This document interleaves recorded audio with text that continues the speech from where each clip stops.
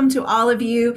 Thank you for joining us today. We have a really special episode and guest. Anthony Wilson has joined us today to talk about so you want to be a podcaster and what that all entails, including the cost. So I learned in our green room chatter that Anthony is a wealth of knowledge and very versed in accounting. And so I'm looking forward to learning from you, Anthony, and thanks for joining us today. If we haven't met yet, Julia and I are here. Julia is the CEO of the American Nonprofit Academy. I get to have fun each and every day, serve alongside Julia as the co-host. I'm Jarrett Ransom, the nonprofit nerd, CEO of the Raven Group. Julia and I are both extremely honored and privileged to have the continued support from all of our presenting sponsors that you see right in front of you on the screen. We do encourage you to check them out. So these companies exist for you and your mission and your community, and they are here to lean in and pour into you to help you do more good throughout your community. So please check them out and please tell them thank you, because they really continue these conversations, and we will be celebrating our 500th before we know it. And again, today's guest to talk about podcasting is Anthony Wilson. Welcome. Hey, thank you, Jarrett. Thank you for having me, and I'm so excited to be here. And Julia, thank you. Julia was on my show and then invited me to come on your guys' show. So I'm so excited to be here. Nice. We flipped the script and we're putting you in the hot seat. Yeah. And not only that, but you're putting me on video too, which is interesting. I'm used to being behind the mic, but not being recorded. So this is a different experience for me. Well, it's really interesting because I've probably only done about a dozen podcasts, and they're so different from what we do with a broadcast every day. And you said something during our conversation that just flipped a switch. And I was like, I need to have you on to talk about this, because you asked me a question and I was answering it. And you said, well, for our audience, you can't see what Julia's face looks like. I remember that. But and I was like, wow. And it really started a conversation in my mind with you. And so Jarrett and I were super excited. But first, we want to start off with, is this just an ego thing? Are podcasts really able to make connections for us in this sector, in the nonprofit sector? Yeah, no, that's a great question, Julie. And I think that is a perfect place to start. The interesting thing about podcasts is that there really aren't that many of them, right? And so there's really not a ton of competition out there. Okay. There are over 500 million blogs, 500 million. There are 30 to 40 million active YouTube channels, right? So like you guys, right? I mean, there's a ton of competition there. Just this past summer, we passed just over 1 million podcasts. Okay. And most people would say, oh my God, that's still a lot. Mm-hmm. But if you peel back the numbers, there are really only about 300-ish thousands that have 10 or more episodes. Okay. And so it's a really... Wait. Go back. Yeah. Only 10 or more episodes? 10 or more episodes, right? Mm-hmm. So there are a lot of people out there, or I shouldn't say a lot of people, but there are a number of shows that have produced fewer than 10 episodes. And that could be for a variety of reasons, right? Sometimes people just do a podcast and they do it for 5, 6, 7, 8 episodes, and then that's it. And then it goes away. Yeah. And then there's some people who start and they're like, this isn't for me, and they give up. Mm-hmm. But of the 1 million plus shows that are out there on, Apple Podcasts or Spotify or the other players, there are around 300,000 or so that have 10 or more episodes. And I was shocked when I heard that. Yeah. Me too. I'm shocked hearing that as well, because my perception is this has become a very flooded platform. There is a lot of noise. There's a lot of competition. There's a lot of, do we listen to murder mysteries? Do we listen to, just for pleasure, for business? And so really, I am curious how we can use a podcast platform to help make connections. Yeah, that's a great question, Jarrett. And the question I get a lot is, can I make money doing a podcast? Right. And it's not necessarily that the podcast in and of itself is a business that makes tons of money. But to your point, it's a great way to make connections, right? It's an intimate conversation with the people that are listening, right? You are in their ears and they feel like they really know you and you're building a connection with them. And it's interesting when you meet people face to face, or if you ever meet your listeners face to face, they feel like they know you, like you are one of their really good friends, even though you've never met face to face. And that is super, super powerful. So, one, it's just a great way to build connections, a great way to build relationships. What all of us have in common is that we are a subject matter expert on something, right? I mean, it could be knitting, it could be how to play baseball, how to play basketball, how to coach, how to fix a car, how to fix your sink, whatever it is. All of us know something that is unique to us, that we could share with other people, right? And so any of us can start a show. It doesn't take a lot of expertise, and it doesn't take a lot of money to do it. Yeah. I'm going to push back a little bit on this, because it seems to me that in the realm of the nonprofit sector, we have so much passion and we have a lot of expertise, but we don't have process, and we're not good about starting things that are different. I mean, Jarrett has said this from the get-go, and I'm always reminded that this sector lags behind and that we've been due for a shakeup. And maybe that's what the pandemic has forced us into, doing new things. I mean, I would imagine in all these nonprofits across the country, if somebody came in from the marketing communications team and said, hey, let's start a podcast, the main thought would be like, podcast, we're not going to do that. We need to, buy more soup bowls because we're feeding, people. And so this, Anthony, to me, is one of those things that is kind of thinking outside the box. So can you start us off with what are some basic things that we need? I mean, for example, are you going to a broadcast studio every day to do this, or have you created your own broadcast or your own podcast studio? Yeah, I've done it in the comfort of my own home. I'm in my own home office. And it's pretty simple to do. A lot of people think that, or a lot of people are intimidated by this. If I tell them I have a podcast, they're like, wow, oh my God, it's almost like, I've created my own newsroom in my house, and that could be further from the truth. But you really only need a handful of things. So one is you need a computer, okay? Yeah. Which most of us have, okay? Two, you just need some basic equipment. So like a microphone, and some headphones. And you see, I have on some kind of more professional headphones, but you don't need this. Whatever you use with your mobile phone is perfectly okay. Number three, if you're going to interview guests remotely, you need some kind of interview platform like Zoom or Skype, which you can use for free. And those are totally fine. If you want to use something a little bit more sophisticated, there are a handful of podcast platforms out there that charge. They don't charge a ton, but I would say if you're going to get started, you don't need to start with that. Then you need editing software. And if you have a Mac, GarageBand comes for free on your computer. Yeah. If you're using a PC, you can download Audacity. That's free as well.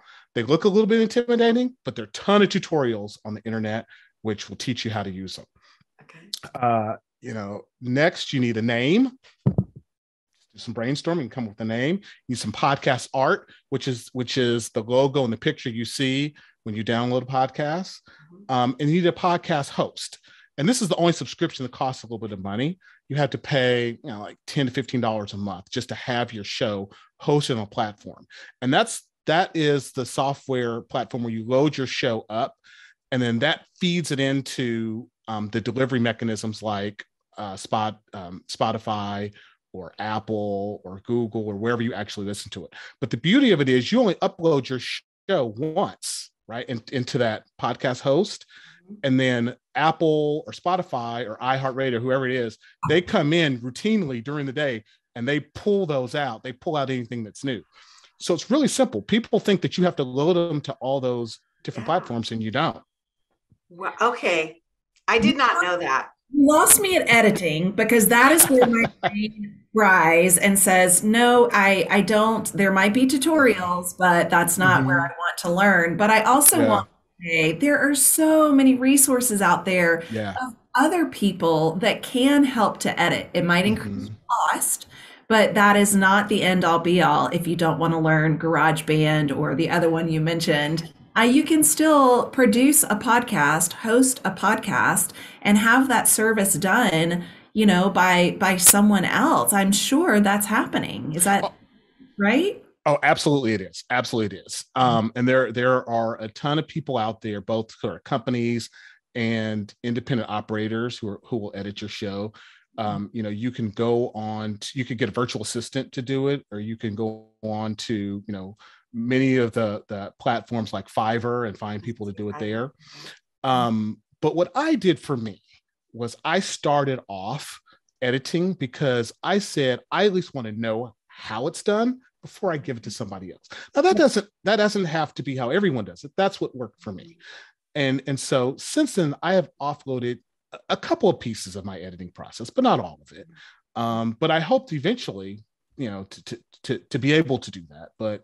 Um, but I think that everyone should at least know how to do it Oh before they yeah, hand it I, off. I agree. Now I have a question, Yeah. and this is totally like, from the hip, just Mm-hmm. curious. How would one rate success of a podcast? Is that by how long someone listens to a podcast? Is that Question. how many episodes? Is that by reviews? Like, how do we measure success? Yeah, no, that's a great question. And one of the interesting things about podcasting is it's still the wild, wild west, right? There aren't a lot of rules, and the metrics are not great, right? But to answer your question, yes, sort of downloads, how long someone listens, the number of episodes is also a good indication of success. It doesn't happen overnight. You have to start this, and you have to stay out. It's not for the weak, right? One thing that people think is, oh, if I just put up a show, millions of people will come. And no, you have to work at growing your show. You have to promote it.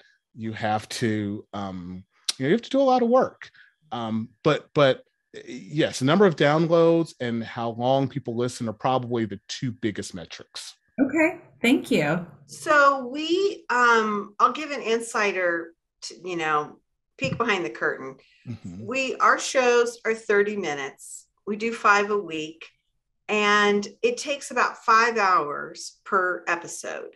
When you look at the production, the editing, and the upload and the administration. So 5 hours for a 30-minute show.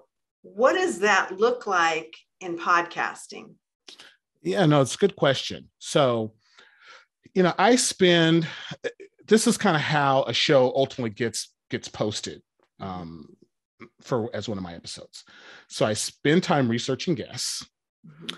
and then I spend time sort of reaching out to those guests, because not everyone you reach out to will respond. As you know, Julia. So I reached out to Julia, and then she responded back to me, and then we had a chat before the episode, and then I spent some time putting together some questions that I was going to ask her in the show and shared those with her, and then And I did not look at them. And which is, I'm going to man up. You sent me this thing, and I was like, you're like, well, did you open it up and read it? And I was like, oh. So I couldn't lie. I said, no, I didn't. Yeah, and no worries. And Some it was people like, do. I thought it was more just like the links. Mm-hmm. I didn't. And because for me, Anthony, I was like, this is all sound. Yeah. How hard can it be? Right. Right. I didn't think of it that you had a run of show, Yeah. which is a problem. And some people love it, and some people are like, oh, I know I talk about this all day long. I don't need any notes, right? Everybody's different. And so let's say, maybe I probably spend about 5 hours a week sort of researching and reaching out to guests. And then once I have a guest, I probably spend like another hour doing the show overview, which I sent to you. And then we record about 30, it's a 30-minute episode, but the whole ordeal takes you about 45 minutes of us getting on, chatting, doing the interview, and then doing a wrap up. And then I probably spend another, let's say, probably 2 to 3 hours in editing. Sounds like a lot. But the thing is, there's just like a lot of little details. Like no one thing takes a long time, but they're just like 50 things that take like a little bit of time. You know, Anthony, you're speaking our executive producer, Kevin Pace's love language. Mm-hmm. Our viewers can't see him, but he's on with us, and he's the one that does the heavy lifting. Yeah. Jarrett and I get to chit chat and be all fun and great, and then we're done. And his work starts, and he has a lot. He has a good 4 hours, like I said, of work on top of the work that Jarrett and I do. So yeah. Well, as you said, some people hand it off. Maybe I need to talk to him after this. But you know what? It seems to me, Anthony, that, and correct me if I'm wrong, it seems to me that the editors that you're going to use, if you go, you know, if you farm this out, mm-hmm. a sound editor is very different than the visual editor, like what Jarrett and I are using. Yeah. Yeah. Is that true? Well, I haven't done video, so I don't know for certain. But I actually did find a sound editor. This guy is great. He works on the Dave Ramsey show. Oh, and he was introduced to me by one of my guests. We were kind of having a conversation like this. We're talking about editing. He says, "Oh, you know, my guy's great." And so I chatted with him, and we sort of, you know, to keep his time down, because, you know, it's not inexpensive. It's not onerous, but it's not inexpensive. So we kind of have a deal that I give it to him in a certain at a certain stage, right? And then he kind of does the rest. And so it's not a ton of work for him, and it's affordable for me. Well, let's talk about affordability. What are the costs? And again, if you joined us very early on, you might have heard that Anthony is also a numbers guy. And so you have put quite a bit of thought, or maybe it's just, you know, natural thought, but what are the costs of a podcast production? What should we consider if this is something we are even considering? Yeah, it's not expensive at all. Like, people think that this costs a ton of money, but if you can see my setup here, my microphone setup, less than $150, mm-hmm. right? And you don't even need all of this to get started. I mean, I have a microphone. This is a Audio Technica 2100 microphone. I think it's like $60 or $70. I have a boom arm, and I have a pop filter. I mean, all of this together was, like I said, $125-ish or so. And then I have, you know, where I am now, I have a handful of subscriptions, and those cost a little bit more. But to get started, free Zoom or Skype, free Audacity or GarageBand. You know, the only thing that you have to pay for is that host that I mentioned before. And kind of the two most popular hosts are Buzzsprout and Libsyn. They're about $10 to $15 a month. Okay. Right? So I mean, literally, you could get started with as little as $125 and $15 a month. But I'm going to challenge you a little bit on that. This seems like a heck of a lot of time. Mm-hmm. I mean, I'm actually shocked, because I think I'm a little prejudiced, because I think, oh, we're broadcasters, you know, we're so much more important than the podcasters. And it's really not true. But it's shocking how much time one episode is going to cost you in terms of that production.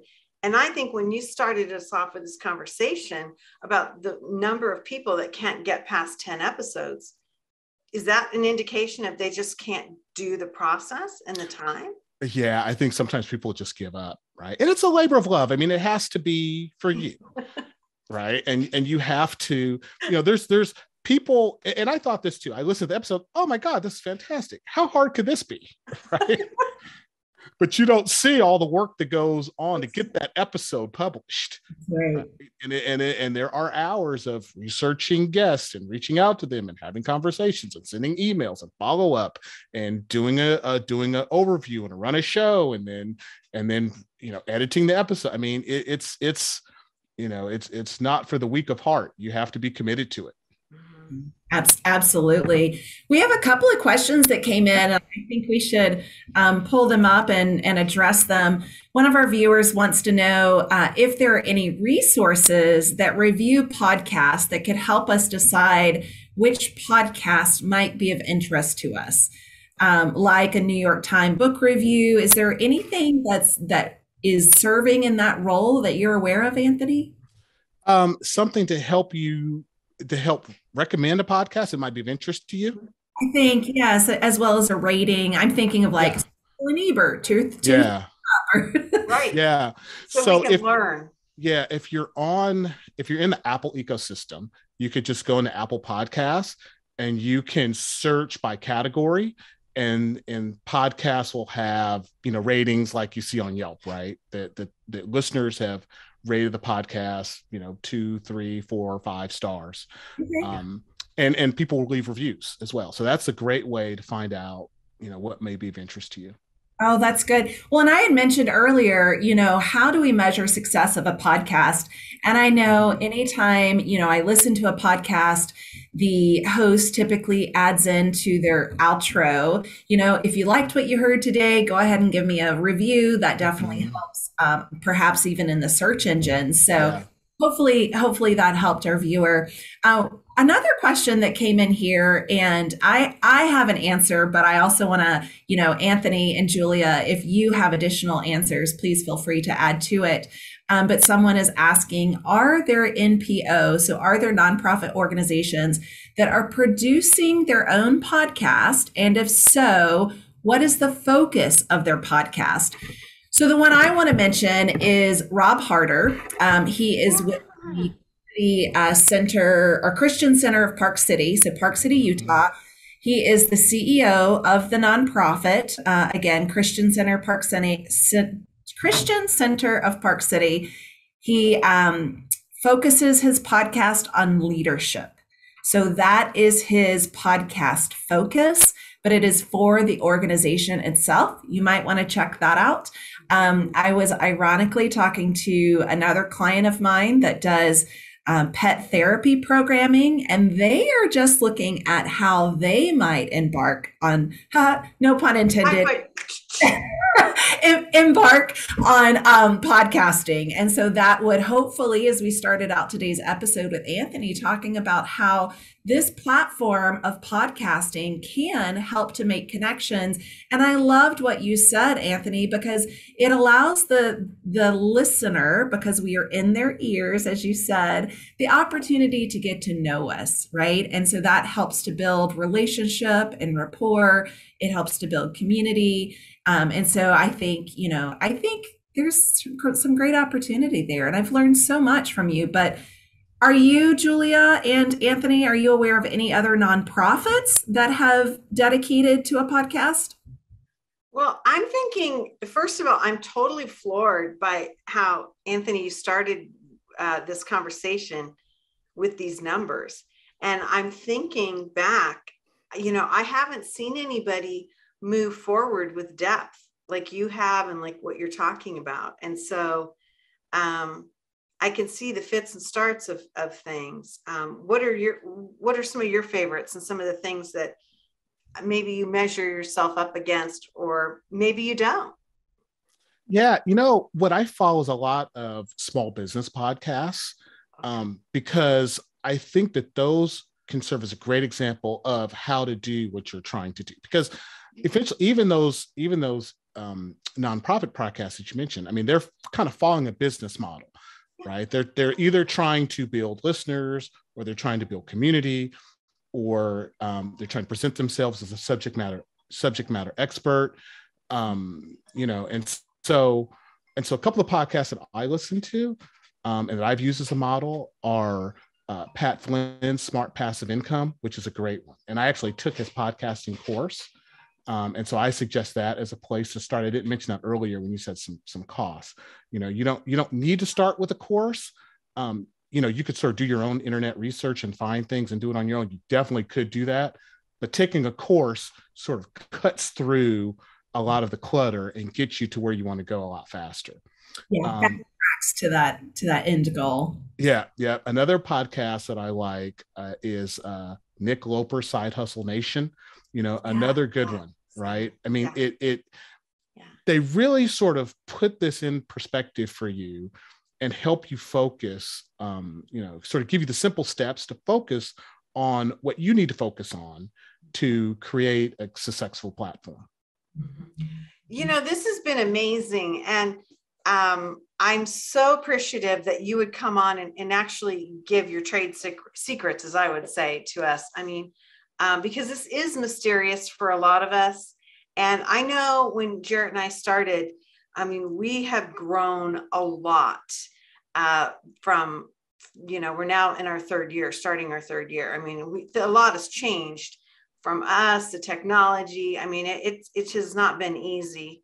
And so I really respect this process that you've walked us through. As we get ready to let you go, what does your future success look like? Like, if you could maybe share like some of your goals. Are you looking at, more episodes, more sponsors, viewers? I mean, everything. Like, how are you measuring yourself, I guess? No, that's a great question, Julie. And I'm glad that you asked that. Because when I started this, I thought of myself as, this person that volunteers for these local nonprofits, right? And I saw that they all had very similar problems around, particularly around money and fundraising, but just, marketing, organization, like everything, right? Because all these people are doing this as a sort of, they're all weekend warriors. It's not a full-time job for any of them, right? And then people leave and new people come in and you're recreating the wheel.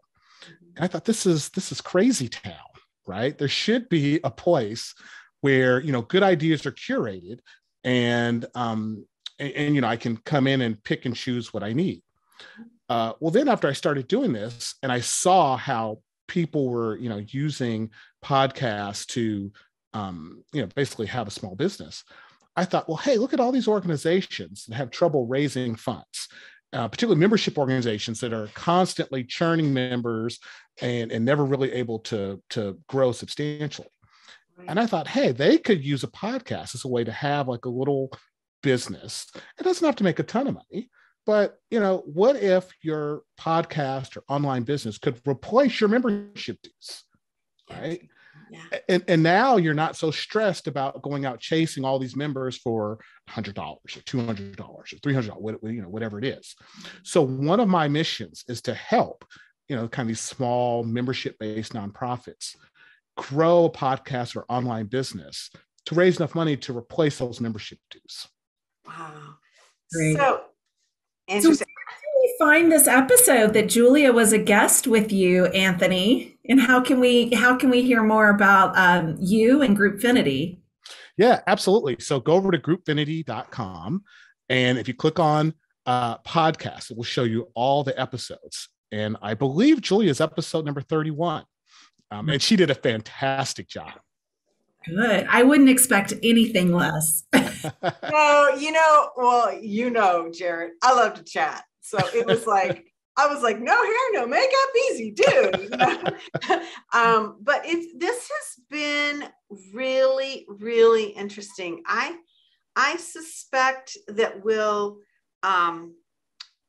revisit this, because I with you, Anthony, because I think this is really a fascinating thing. And again, to quote Jarrett, our industry, our sector needs to be shaken up. And we've been forced into a shakeup with the pandemics, but this is one of those things that really could assist us with marketing and communication and building support and sharing our stories. And so it's been fascinating. I've just loved it. And I'm so delighted that you would join us today. So here's Anthony's information.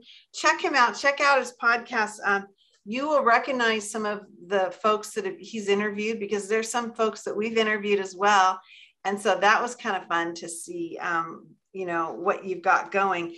Again, I'm Julia Patrick. I've been joined by the nonprofit nerd herself, Jarrett Ransom. We are delighted that you've been here. And if you've missed some episodes, as we mentioned, we're marching towards our 500th episode. And in our archive, which you can access through Roku, YouTube, Amazon Fire TV, Vimeo. If you're coming to us from North Africa or Europe, check us out on Daily Motion as well. All of our presenting sponsors are here supporting you, supporting us. And so we are incredibly grateful. As we end every episode, we want to remind you, and I think ourselves, stay well so you can do well. We'll see you back here tomorrow. Anthony, thank you. You're a rock star.